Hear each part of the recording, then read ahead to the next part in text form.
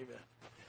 Good morning, ambassadors. It's good to be here today. We bring greetings from First Baptist Church of Santa Maria.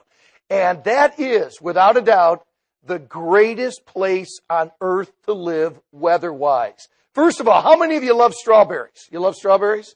Man, I love strawberries. We are the strawberry capital of the world.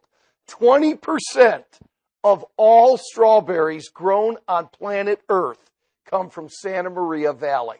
And it is unbelievable. Now, when I grew up in Michigan, northern Michigan, we got strawberries 2 weeks out of the year. In June, there was a 2-week season where you could get strawberries. In Santa Maria, California, we get it almost 11 months out of the year that we get strawberries. And the reason is there's no weather like Santa Maria. Everything on planet Earth can grow in Santa Maria Valley because of its moderate climate. It never gets colder than 45, and it never gets hotter than 85. And every day of the year, it's somewhere. In the evenings, it's around mid-50s, and in the day, it's around the mid-70s. And it really is an unbelievable place to live. So we thoroughly enjoy that. We bring greetings from First Baptist Church. The Lord's doing great things out in California. And I had a great talk with Scott on the way back from the airport. And, you know, a lot of times you hear a lot of things about California, and a lot of them are true. I do believe we live in a very socialistic state of all the 50 states of the United States. However, I do believe that the gospel is wide open in California right now. We have seen so many people come to know Christ as their Savior. So many great things are happening. And you know what? Most any time when something starts in California, it's only a few years later that it's through the rest of the country. Well, I believe that also can be true for revival. And that if revival started in California, that it would spread throughout our country. And we truly believe that. Matter of fact, we're going to talk about a little bit about revival as well. It's so good to see Dr. Comfort again.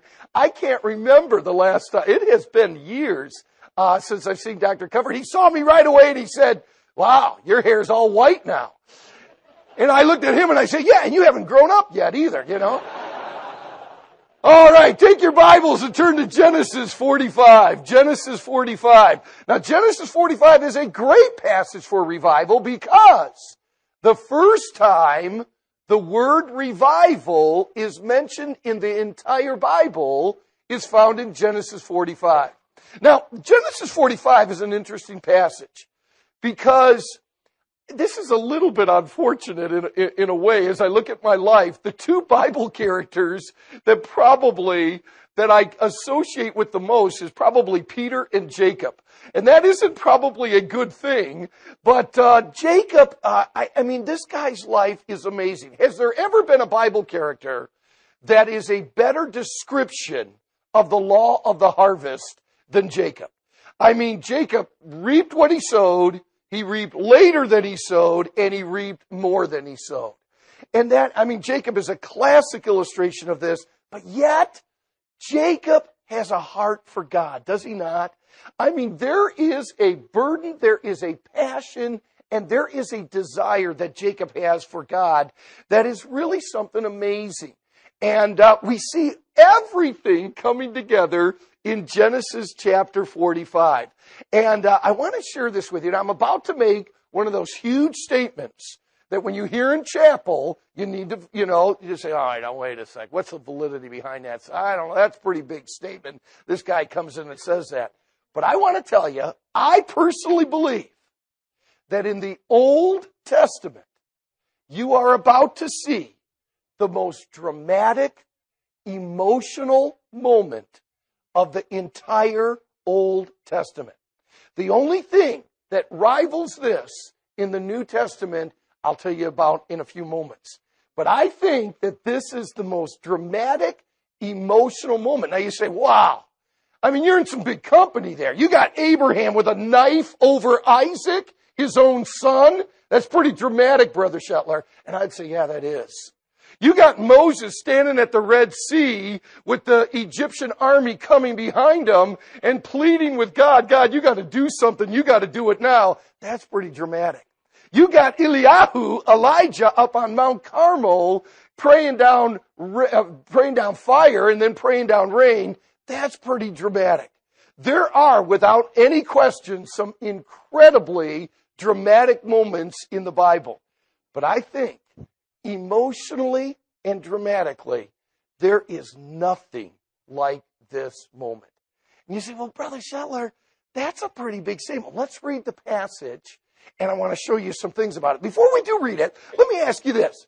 Have you ever had a day in your life that if you heard any more bad news, you weren't going to make it? In other words, you've heard one bad thing after another has happened. I mean, this happened, and this happened, and this, and you just wanted to kind of go back in your room, or you just wanted to kind of go back to your house or whatever, and just say, I just don't want to hear, I don't want to answer the telephone. I don't want to, because I've had one bad thing after another happen. It's like it's getting worse as the day goes. Have you ever had a day like that? I've had a few days like that, all right? But let me ask you this. Have you ever had a day? Have you ever in your entire life had a day that if you heard one more good thing, you couldn't handle it? That it's just like, okay, stop. Are you going to tell me something good? Yeah, I got something really good. Don't tell me. I can't handle anything more. I can't. Have you ever had a day like that? I never. You have, brother? I've never had a day like that. Never in my life have I had a day where there's one more good news. You know, I can always, when you're pastoring, you can always handle good news. Let me tell you. There's never a day where it's just, hey, listen, if you're going to come in here and tell me some more good news, I don't want to hear it. I just don't want to hear it. But you know what? We have a man here that says, listen, you tell me one more thing, I'm going to die.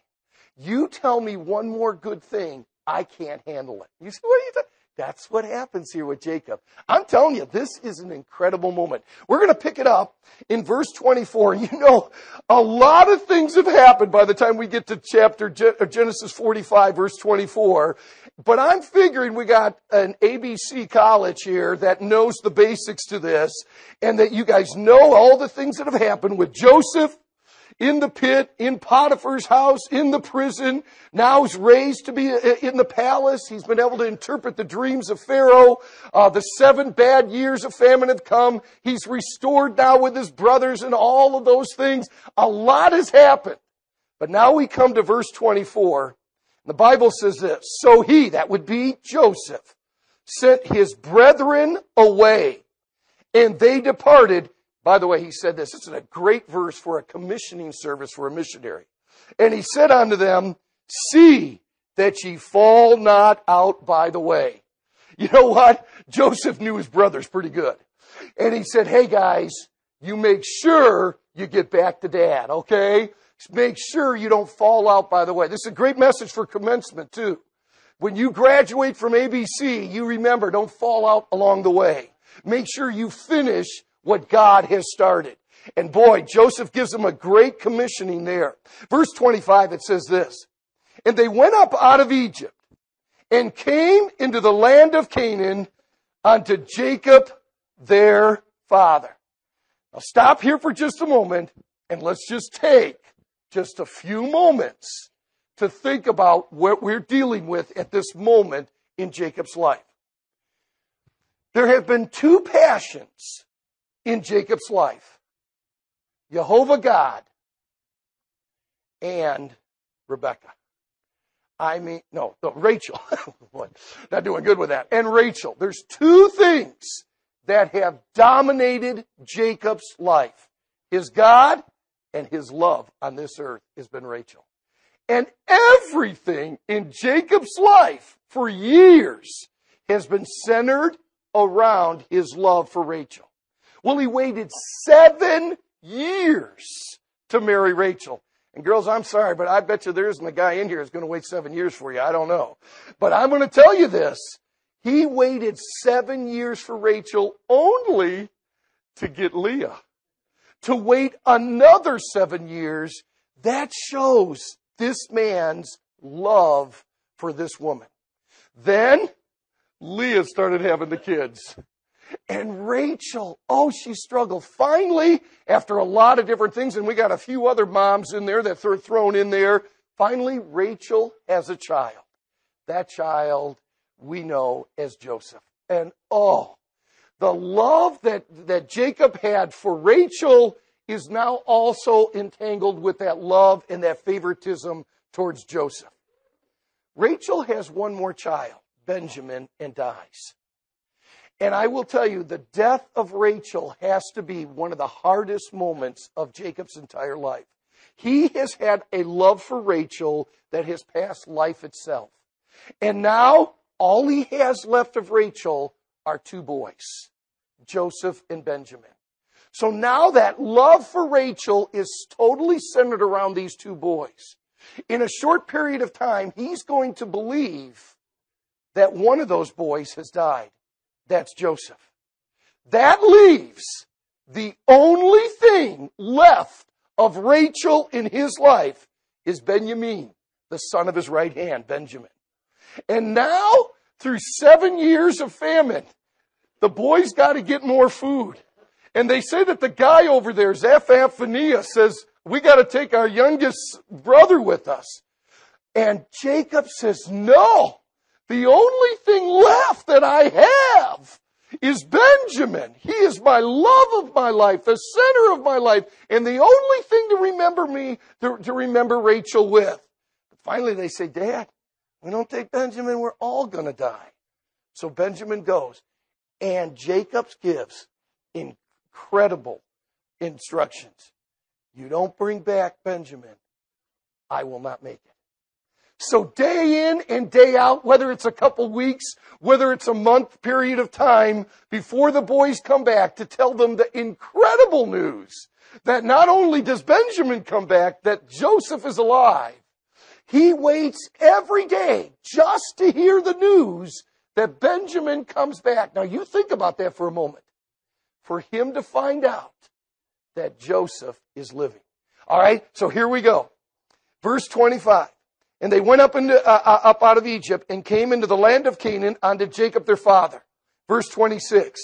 And told him, saying, Joseph is yet alive. Folks, there is only one thing that parallels this in the entire Bible, and we'll show you that in a minute. You probably can figure it out. And told him, saying, Joseph is yet alive. And he is governor over all the land. He's not only alive, he's governor over all the land of Egypt. And Jacob's heart fainted, for he believed them not. And then they told him all the words of Joseph, which he had said unto them. And when he saw the wagons, which Joseph had sent to carry him, the spirit of, everyone together, what's the next word? Jacob. That was terrible. Let's try that again. The spirit of who? Jacob, their father. First time in the Bible it's mentioned. Here it is. And I think this is revival. When you get the right view of a risen Savior, my friend, you will never be the same. And it says, Jacob, when he says this, look at this. And the spirit of, everyone together, what's the word? Spirit of their father revived. And everyone together, what's the next word? Whoa. Whoa. Who's Israel? Jacob. Jacob is his fleshly name. Israel is his heavenly name, named by God. When you get the right view of a risen Savior, you go from Jacob to Israel, friend. There will be revival in your heart. Notice the difference between the two names here. It was Jacob. It was Jacob. And now it's Israel. What made the difference? And students, I want to share this with you. There's a lot of things I do want to give you this week. And Lord willing, we'll have opportunities. Whether they're classes, whether they're dorm, residence hall, devotions, whatever it is. I have come here for 3 days to just give my heart to you. But I will tell you this. If you don't see, students, number one, that the reason why you're an ambassador is the Lord Jesus Christ and your relationship with Him, everything I'm going to give you for the next 2 days doesn't really mean anything. You have got to never, and I really appreciated the choir's beginning song, you cannot lose the wonder of what Jesus Christ has done for you. You have got to keep Christ in focus with everything you're going to do for the rest of your ministry. And we're going to share a lot of things with you in the next couple days that you need to do as ministers of the Lord, as you go out to serve the Lord. But the one thing you have got to keep in picture is who Jesus Christ is in your life. And that will be a constant spirit of revival. You will not be a Jacob. You will be an Israel if you get the right view of Jesus Christ. Now look at this. This is so cool. Look at this. The spirit of Jacob, their father, revived, and Israel said, "It is enough. I can't hear anything more. You have just told me. I can't handle it. You guys got to stop it. Don't tell me anything more, because if you tell me anything more, I'm going to die." Look at it is enough. "Joseph, my son, is yet alive. I will go and see him before I die." Father, I pray that this morning, this scene of what Jacob happened in his life would occur in our hearts. Father, may we see Jesus Christ lifted up on high. Father, I know of no greater picture of your son in the Old Testament, humanly, than Joseph. And Father, may we see Joseph as Jesus Christ in our life today. Father, I thank you for the pictures that we have in the Old Testament. And Lord, this picture of your son, I pray, would be put on the hearts of every student here. Encourage them, Lord, with the Savior that they're about to go out to serve. That, Father, the rest of their lives and their ministry, they would realize is a relationship with this risen Savior, Jesus Christ. Father, we'll give you the praise and glory for what you're going to do today in chapel. And Lord, by faith, what I believe is going to happen on this campus in the days ahead. And Lord, we'll give you the praise and glory for it in Jesus' name. God's people said, amen. What a story, folks. This is a scene that's unmatched almost anything in the Old Testament. When every day Jacob comes out and he's looking, "Oh, God of Abraham, God of my father Isaac, please, Benjamin, bring Benjamin back to me. It's all I have of Rachel. Please, give safety to Benjamin." Only to find out that Joseph is alive. What a moment this had to be. Now, here's what I think.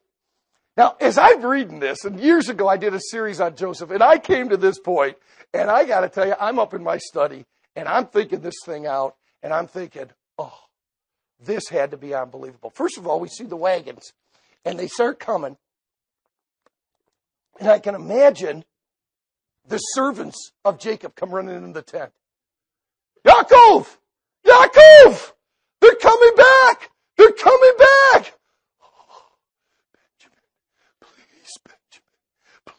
And I think it's Reuben, the oldest, the one that got in all the trouble because Joseph died, you know. I think Reuben comes running in. He comes running in the tent and he says, "Abba! Abba! Abba! Is Benjamin okay?" "Oh, Dad, Benjamin is fine. Benjamin is fine. Benjamin is with us. But Dad, Joseph, he's alive. Joseph is alive." "No. What? What do you say to me? Benjamin, okay? Yeah, Dad, Benjamin's with us. But Joseph is alive." No. He's not alive. Here's the garment. It's all bloodied. Here's his garment. Dad, we'll tell you about that later. But Dad, I'm telling you. Joseph, he's alive. No. Joseph can't be alive. He's dead. I know he's dead. He can't be alive. Dad, Joseph is living. Now, I'm going to tell you, I know of no passage of Scripture that can revive a heart of a person more than what happens that in the Old Testament. And the only thing that rivals this is early morning on a Sunday morning. A woman walks into a garden and she's got some spices because she's going to anoint a body of one that she loves so much and has followed with all of her heart, only to see that the tomb has been rolled away and the body is gone. They leave and she comes back a little bit later. She begins to weep and cry and she hears a voice from behind and she thinks it's the gardener. And the only thing that rivals this moment right here in Jacob's life is when Mary hears her name. I think it's the greatest word in the entire Bible. When Jesus says, Mary. And Mary turns around and realizes, you're not dead. You're alive. And I will tell you, students, wherever God leads you and wherever God guides you, the one thing that is different between Christianity and all other faiths is our Savior is alive. Man, you can go to the city of the dead and you can call the name of great men. Socrates! And a voice answers. Here. Buddha! Present. Muhammad! Here. But go call the name of Jesus of Nazareth. And an angel answers. He is not here. He is risen. Satan could not seduce him. Death could not control him. And praise God, the grave could not contain him. Jesus Christ is alive. This past Sunday, I went over to a house after our church service. A house that had been dominated by Hinduism. They sent their little granddaughter to our school at Valley Christian Academy. We have an open enrollment. And they sent their little daughter for the education, not for the religion. And as a 5-year-old little girl, Taliesin trusted Jesus Christ as her Savior. She'd go back and witness to her mom. And in her first grade year, I had the opportunity to see Taliesin's mother, Connie, come to know Jesus Christ as her Savior. Connie died of a very unusual disease about a week or so ago. And during the course of Taliesin and then Connie getting saved, I had the privilege to lead Connie's mother, the grandmother of the daughter, June, to Christ. This is a Japanese family. And Cato, their father, the grandfather, had not trusted the Lord yet. This past Sunday, I went over to a little memorial service. They invited me to come. My wife and I were really the only believers there. And when we went there, we saw, everyone had such a hopelessness to them. Everyone just had such a hopelessness except for little Taliesin and June. Everyone, and my wife and I, everyone else, there's no hope. I want to tell you the difference between Christianity and all other faiths, folks, is an empty tomb. If you go to a jeweler's one day, guys, and you're going to get that nice ring, you know, that big day is coming, you're going to go pick out that ring, and you go to that jeweler, he will probably bring out a black piece of velvet, and he'll lay that black piece of velvet out on the counter. And then he'll bring out a little box, and he'll open that box, and he'll sprinkle those beautiful diamonds out on that black velvet. And the reason why he puts the black velvet down is that those diamonds shine brighter and the crystal comes out better on a black backdrop. And I will tell you, there is no faith at the time of dark death that brings out our faith greater than at a gravesite.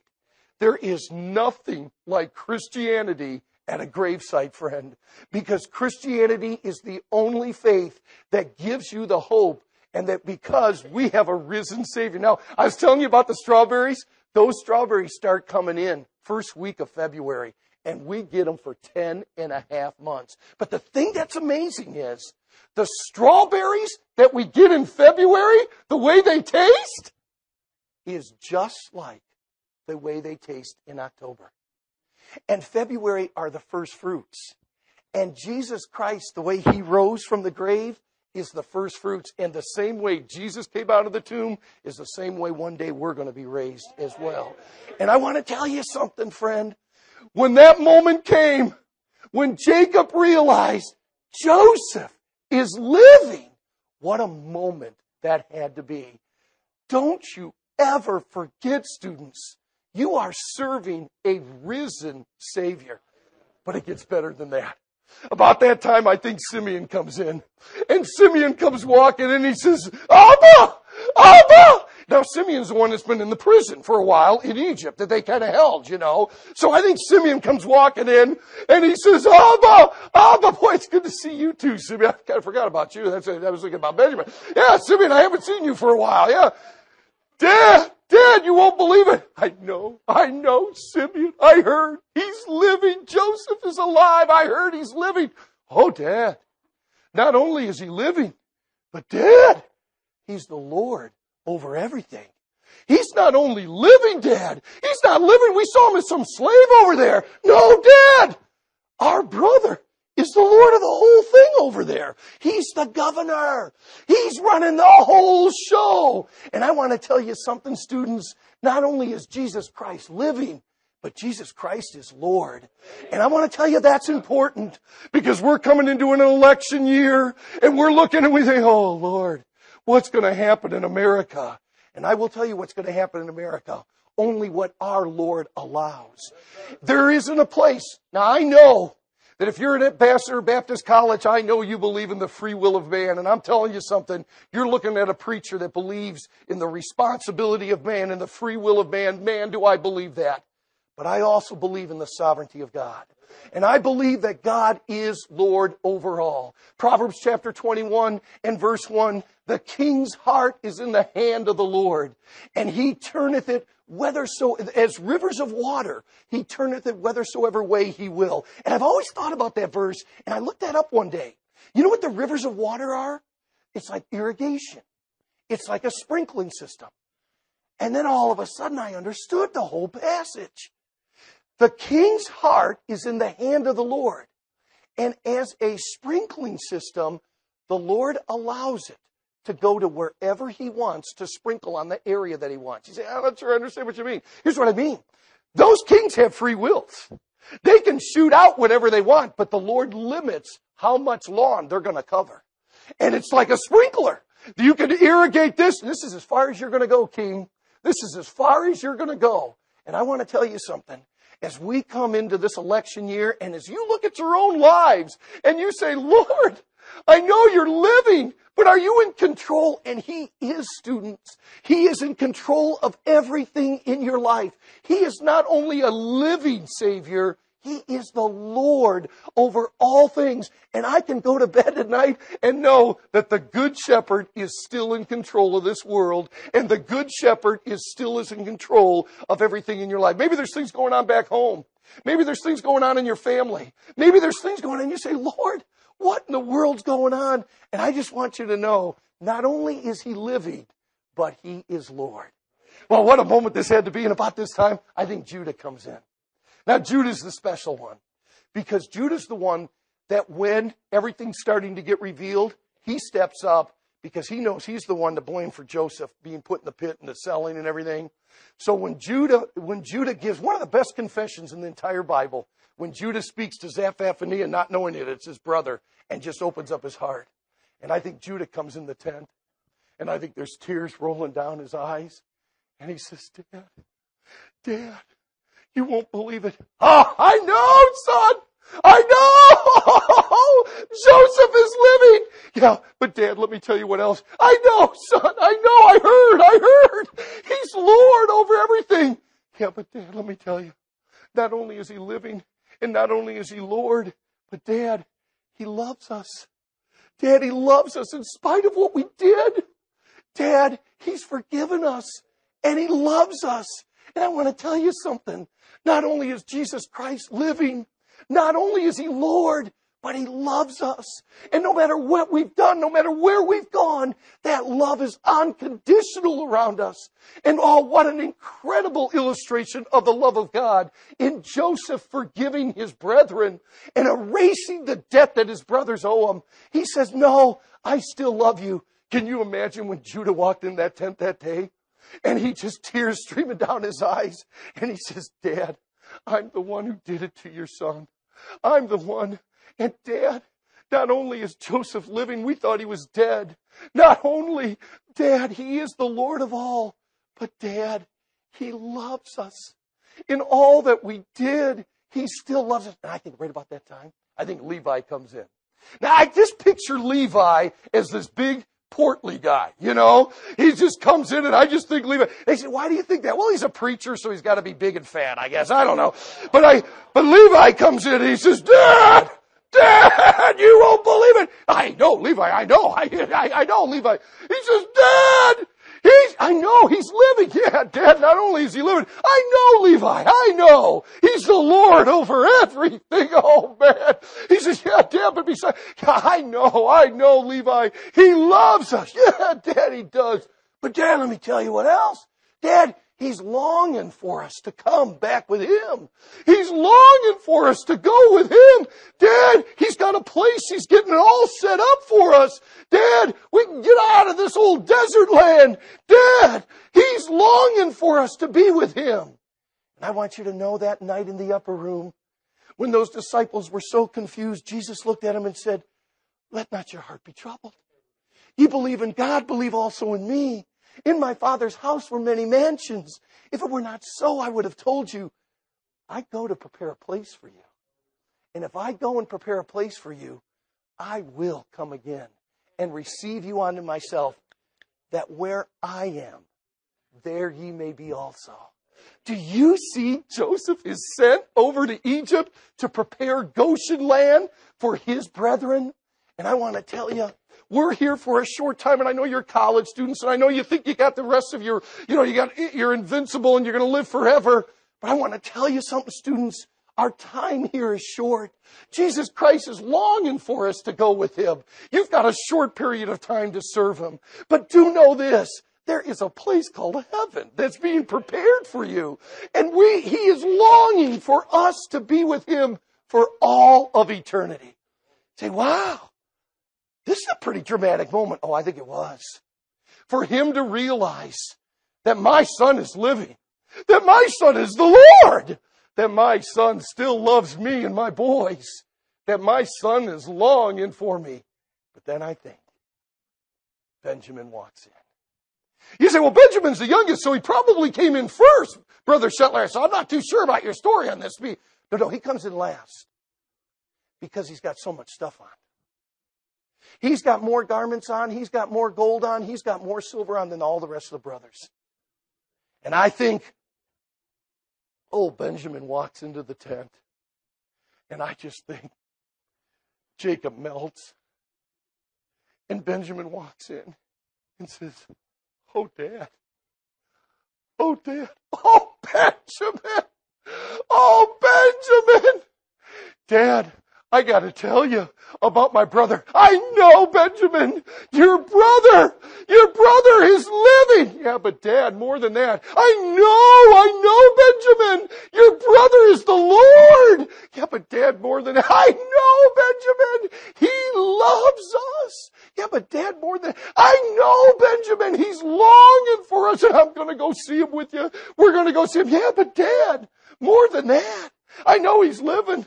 I know he's the Lord. Man, I know he loves us, Dad. I know he's longing for us, but Dad, he's loaded. I'm telling you, Dad, my brother's loaded. I'm telling you, Dad, my brother owns the cattle on 1,000 hills. My brother is loaded. He is the richest guy in all the world. That's my brother. I want to tell you something, students. You are preparing to serve this living Lord who loves you and loves the world.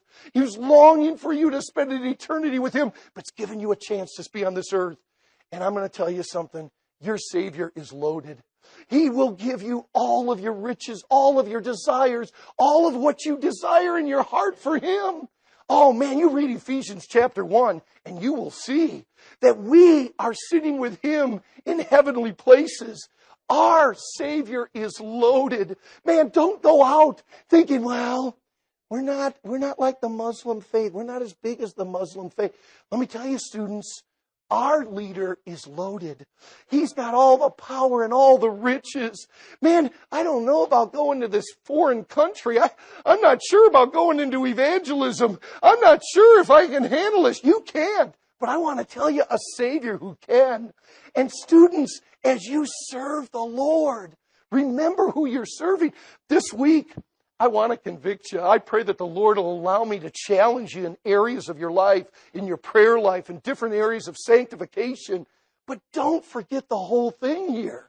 The reason why you're here is because of who Jesus Christ is and what He done. I believe this is the most dramatic moment of the Old Testament. I think when Jacob realizes that his son and who he is still alive, I think, and he says, it is enough. And he goes from Jacob to Israel. And my friend, your life will change when you get a picture of this Savior. And those days that you're down, and those days that you're discouraged, and those days, you know what you need more than anything else? A care package from home. No. You need a promise from God's Word of who Jesus Christ is. I just need a friend to talk to. You need the Holy Spirit to show you again who the Savior is that you decided to come to Bible college to serve. I will tell you, you will not be Jacob long when you get a picture of your Savior, Jesus Christ. You will be Israel.